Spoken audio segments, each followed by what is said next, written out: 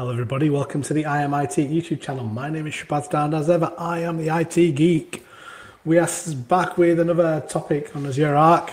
So we're actually going to be doing part 2 of how to choose the right Azure Arc service. We spoke a lot about Azure Arc-enabled servers, and in the last video, if you remember, we struggled to do a demo of onboarding an AWS account. We eventually got there using the sort of AWS CloudFormation. So we're going to be talking about the second part of that subtopic, and then we're going to do another demo. I'm actually going to look at how we can, so that AWS resource, that VM, it's a Linux VM, is actually in Azure now. So I'm going to show you in Azure Arc how we can manage that and some of the features we can use on it.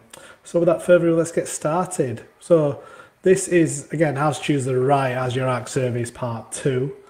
Again, there are going to be certain topics which do span over to a couple of different episodes maybe. So today's episode agenda, again, same lines as last episode, where talking about the different services that are based, in your IT infrastructure, and how you can translate that into Azure Arc services, which is the best one for you to use. So we're going to focus on Azure Arc-enabled VMware vSphere, Azure Arc-enabled SCVMM, and Azure Local as well. So let's talk a little bit about, I don't know why my presentations do this, but they always seem to realign their titles and some of the, I need to look at that. It's a bit of a strange one, so I do apologize for the title being a bit skew. But let's talk about Azure Arc-enabled VMware vSphere capabilities first. So this is something that simplifies the management of hybrid IT resources that are distributed across VMware vSphere and Azure. So running software in Azure VMware solution as a sort of private cloud in Azure, this offers a lot of different benefits that are not realized really by operating your environment outside of Azure. For software running in a VM such as SQL Server and Windows Server, running in Azure VMware solution provides additional value such as the free extended security updates. To take advantage of these benefits, if you're running in AVS, it's important to follow sort of respective onboarding process as well to fully integrate that experience with that AVS private cloud. This year, when the VM is in AVS private cloud and it's Azure Arc-enabled using a method distinct from the one that we outlined in the AVS public cloud documentation that Microsoft have. The steps in that are provided that they're to kind of refresh that integration between Arc and AVS. Now let's talk about some of the capabilities specifically to VMware vSphere. So AVS and VMware vSphere are two different things, obviously. One of the capabilities is you can discover VMware vSphere estate, VMs, templates, networks, data stores, clusters, hosts, resource pools, things like that, and register those resources with Azure Arc at scale.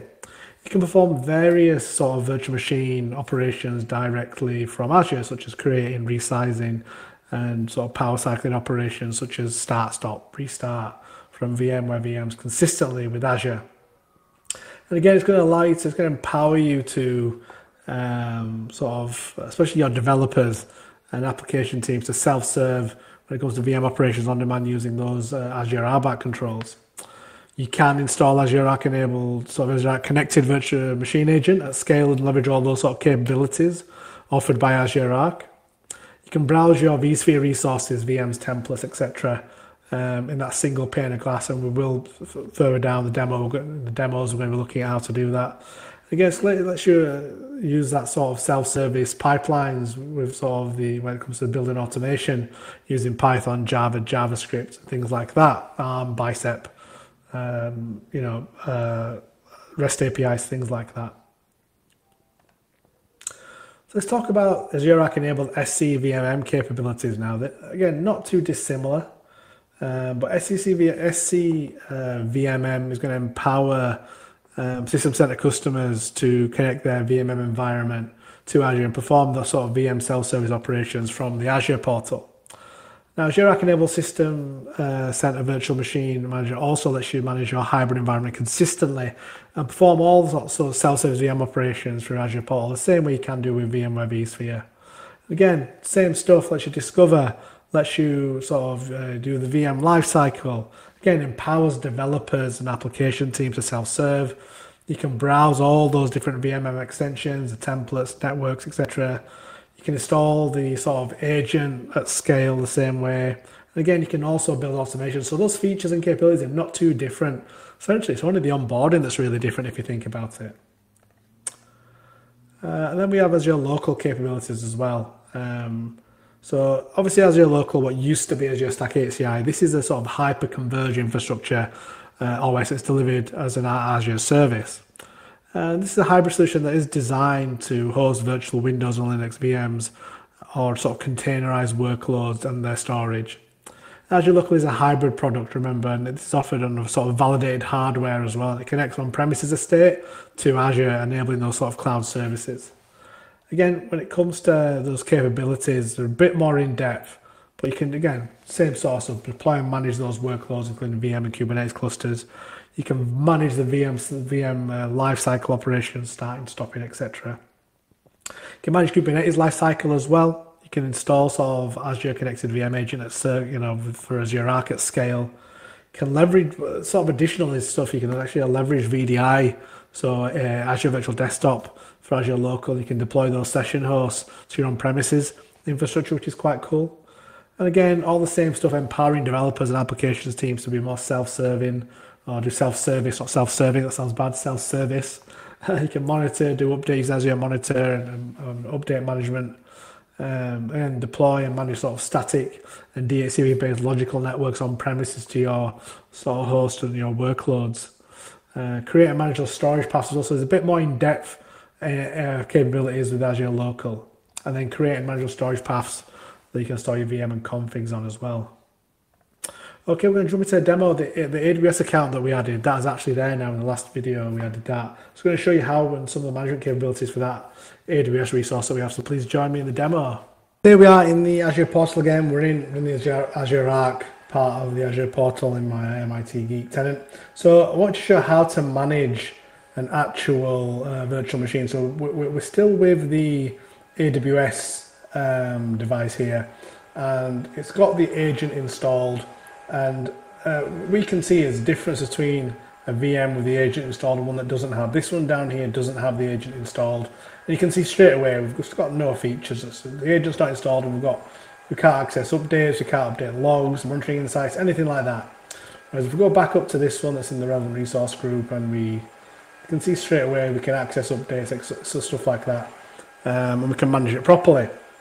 So we can see all the information there as well. But as we go down, look, we can actually connect to the VM from here, so we can use Entra, SSH, key-based authentication, password. We can integrate it with Defender for Cloud, which we couldn't do before.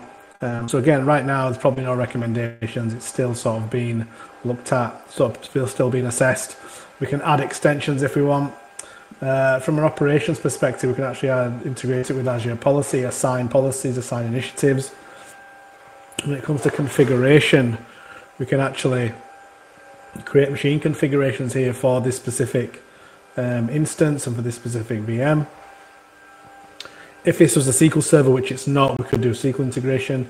Here are the quite interesting ones here. We can actually integrate with update management here, so we can actually patch the device if we wanted to. So at the moment, it's not, periodic assessment's not enabled, so let's go and enable that. And we want to enable that, and then save that, so it'll keep on getting assessed, and then hopefully in here we'll see updates that are needed. We can do scheduling as well. And then from an inventory perspective, this will inventory the full VM, so you'll see a list of software, applications, anything like that. Right now it's not enabled, but it's ready to enable, so this is the tracking and inventory. So again, it's a new VM that's being onboarded, so we need to enable that. And that'll enable it, and then hopefully next time we come back to this VM we'll see a full inventory, and again same for change tracking as well. That's been enabled as we speak. And we go down to insights. This is where we can integrate it with Azure Monitor and application insights. So again, it's not been enabled yet, but we want to integrate it with we'll just put it onto the SC100 workspace for now, just to show the feature set. I want to enable it. So that's going to allow us to look at change tracking as well, and the insights. So then we enable insights here. Again, nothing's enabled at the moment because this VM's literally just being onboarded. So again, we can enable it with data collection rules. Going to create a new one, configure that. Just going to validate. And then again, next time we come to the VM, we'll be able to look at insights and logs. We can use custom query language to find and run different kind of reports and run different queries, which is very, very powerful as well.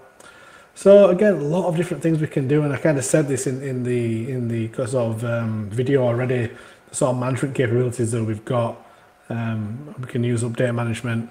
That's unfortunately failed on one of the deployments of something. Maybe I'm trying to deploy too much at two once, but we can come back to redeploying that later. Just go back to the Azure Arc VM here. So a lot of different things we can do from a management perspective for a virtual machine. In the next video, we're actually going to go a step further. I'm actually going to try and onboard. We've done a multi-cloud. We're going to actually onboard VMware vCenter, so that should be quite interesting.